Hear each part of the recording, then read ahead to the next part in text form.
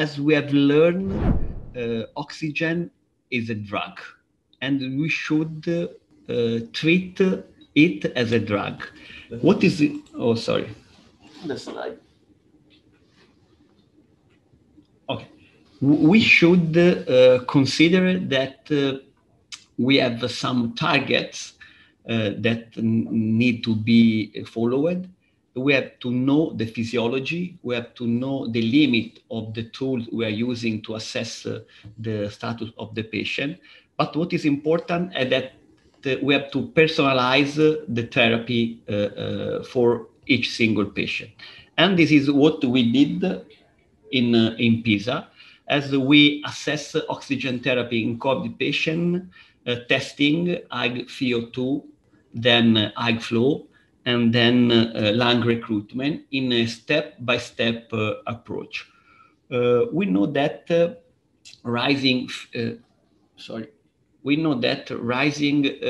VO2 probably is useful in treating ventilation perfusion mismatch, but doesn't work if the patient has a moderate or severe shunt. So we have to assess which patient require only IFO2 compared to the other one which require a more invasive ventilatory support.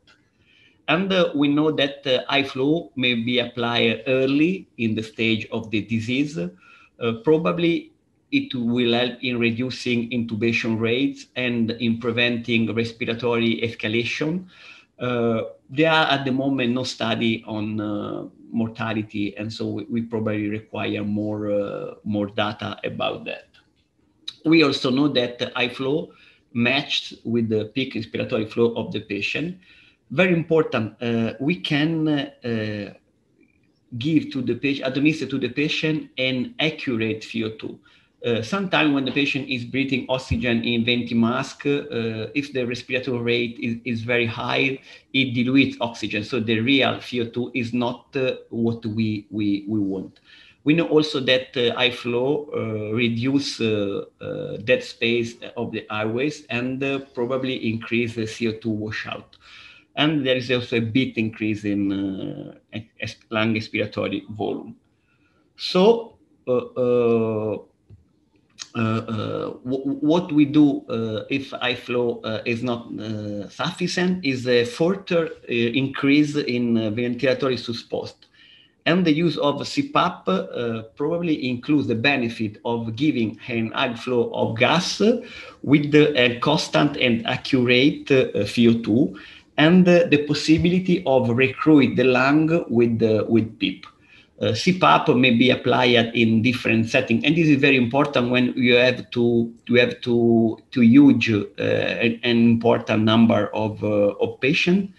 What is important is that CPAP does not increase VT, and this is very important in probably preventing the self-induced lung injury generated by other form of invasive, non-invasive ventilation. And we know that CPAP improve oxygenation and release the dyspnea of the patient. What is What is important to consider is also that CPAP reduce shunt, improve ventilatory perfusion, prevents intubation, and it's very important because we can modulate PEEP value according to the stage of disease. We know that in the early phase of the disease, probably the patient does not require a high value of PEEP, but later on the value may be increased.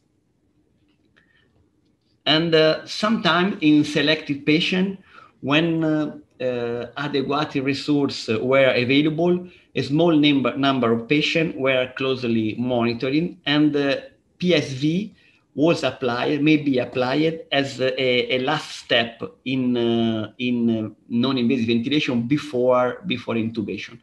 What we have to consider when we use PSV is that patient may develop an important transpulmonary pressure, and so may be exposed to a higher risk of self-induced lung injury. And also we have considered that at the moment the CPAP performed with the helmet has a less mortality of PSV performed with the helmet. So we have to consider PSV as a double sword weapon, and pay attention because PSV may induce in the patient a tidal volume higher than what we like, may increase the incidence of asynchronous, and so may worsen the physiology of our patient. And we have to pay attention that PSV may prolong ventilation, and so may retard the intubation of the patient. So what is important to consider is a step-by-step approach that was used to increase the support from mini-invasive to completely, totally invasive, like ECMO in the late phases of disease. And it's very important that we can use different tools to help in our decision. Not only the clinical assessment of the patient, that at the moment remain the most important aspect we have to consider, but we can also use chest ultrasound. Probably we can use the ultrasound of the diaphragm. We can use different value or different score just to try to adapt the right treatment for the right patient. And this is at the moment very, very, very difficult because there are no studies on the benefit of early versus late intubation, or no studies that have significant data on the non-invasive versus invasive ventilation. So probably we have to consider that more data are required. But I think that also in this field, the less is more. So we should try to prevent intubation in this type of patient. And I thank you for the invitation again. Thank you.